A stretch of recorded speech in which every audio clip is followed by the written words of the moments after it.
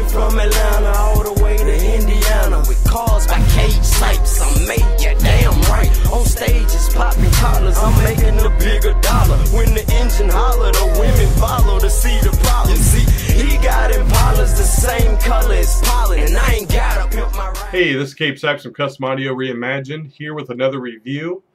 This isn't actually going to be a review though, because I'm not really going to be using the product and showing you it being used, because there's really no way to do that. What I'm going to do is expose the product. So this is more of an exposure than it is a review, to let you guys know that this actually exists and that you can get it for half the price of most other companies selling. All competitors need to have a power supply. The biggest disappointment that anybody can have coming to a show or going to a show as a spectator is to walk into a giant venue and see 300 cars in front of them and none of them are open. None of them are able to play their systems, because most large competitions are held indoors, and that venue, you cannot run your car indoors. You're going to kill everybody. So you can't have your car running indoors because of exhaust. So if you don't have a power supply, or a power supply large enough for your system, because if you're a competitor, you can easily have 200, 300, 400 amps of current that you run, but you don't have a power supply large enough, then you can't run your system. So basically, I walk around and I stare at cars like I'm at a car lot, but I don't get to see any of them play. I don't get to see the insides of them actually on, because you don't have the power on tap to turn them on. That sucks. And most competitors are holding all the juice they can because they're waiting for the judges to come around. So as a spectator, it's a complete waste of our time to come. There's no reason. And guess what? Spectators are what keep your industry going. Because you as a competitor, and the competitors that are in all of the competition circuits for car audio, they don't generate enough income for the organizations to stay alive. That is why the decline in all the shows. All you gotta do is look at my YouTube videos, the DB Drag World Championship competitions in 2003. Look at how beautiful that show was. That was just one organization.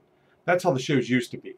They were badass, they were amazing, glitz and glamour, girls, bikini contests. They were awesome to go to. You spend 3 days there and you had a ball. I can't say the same for the shows nowadays.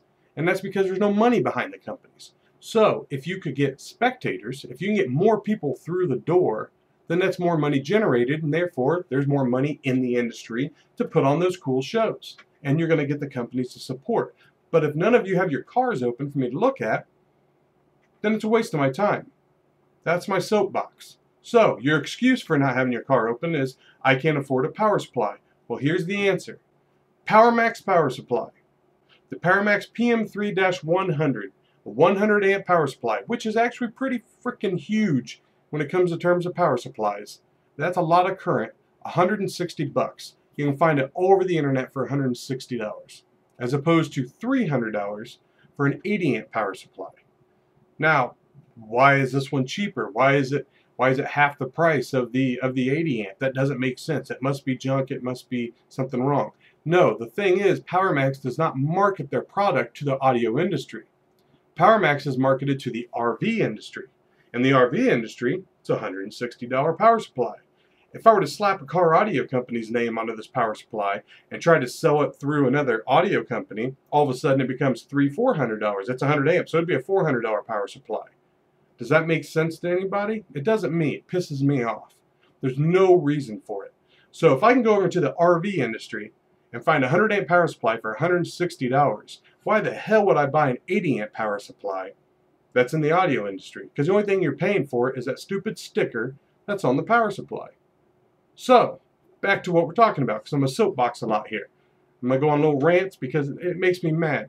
Because it's just blatant abuse and greed is all that is.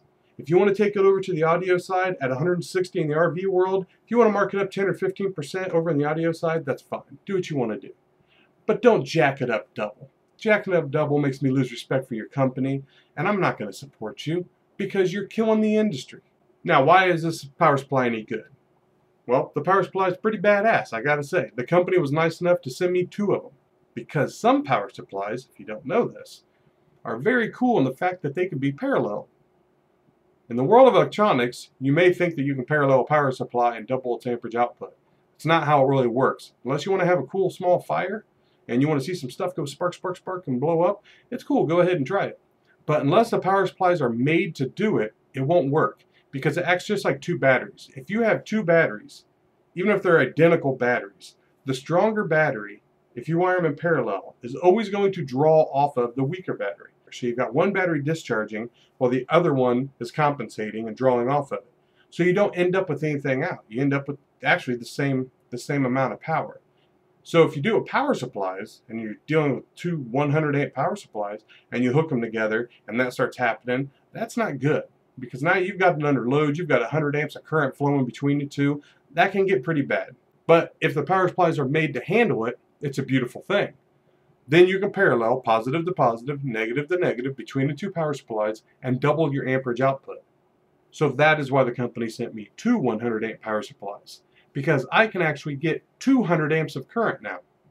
So as a competitor, think about this. If you've got a large system, 300-400 amps of current, you can buy 3 or 4 of these power supplies, parallel them across, and get the amperage you need to run your stereo at a show plugged into AC outlets, and everyone can enjoy how badass your install is. That's what you need. And you can do it for a fraction of the price of going through these other companies. Now, these other companies that are selling on the audio market for $300, $400, they don't say anything about being able to be parallel. I don't know if they can or not. They don't give me any information.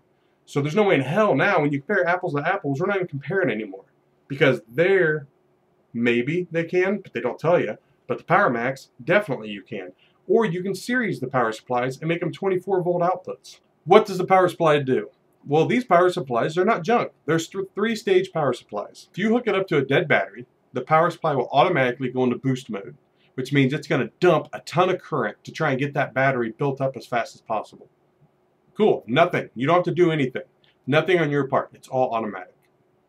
Then they have the just standard mode, where you hook it up to a battery that's just low, it'll build it up. So it'll build it back up to its, where it needs to be, and it will stay there. And then you've got the maintenance mode, where if a battery's already built up, it's just going to stay there and keep it charged. There's no company I've found that comes close to selling this much power for this kind of price.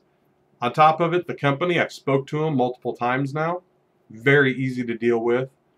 No hassle, no sitting on hold for 4 hours. Their customer service seems to be on par. I read up on them on the internet. I read plenty of reviews. I actually watched a couple YouTube videos that people did using them. Everybody's happy with them. So why haven't you heard of them? Because they're in the RV market. There are 4 or 5 very reputable RV companies that were selling them for $160, $170. That is such a good price for a 100 amp power supply. There's no reason competitors shouldn't be jumping all over this power supply and using them. Throw them under the car at a show, plug them in, hook them up to your system, and be done. Let the spectators enjoy your car. It's going to work. That's it. It's pretty simple. I love it.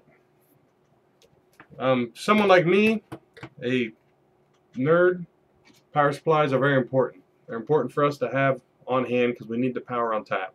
We need to be able to test things, hook things up. This power supply, you can, I think they sell 25, 50, 75, and 100 amp. They do have different models with different amperages. I'm pretty positive, though, you can't parallel 2 different power supplies. So you don't want to take a 100 amp power supply and a 50 amp power supply and parallel them together and think you're going to get 150 amps out. Pretty sure that doesn't work. If I'm wrong, that would be awesome, but I'm pretty positive it's not going to happen. You're going to have problems. You need to have the same model power supplies to parallel or to series them. Thank you very much to the company for sending me 2 of them, because there are a lot of big amps coming out at CES I'm hoping to get a hold of to throw a test on. And now I finally will have the power to do it. And if I need more, all I got to do is order more from them, stack them, keep paralleling them, and I just keep getting more current. I'm Cabe Sipes. The Power Max PM3-100 power supply gets a Cabe Sipes thumbs up. It's Cabe Sipes approved. Thank you for watching my video. Till next time.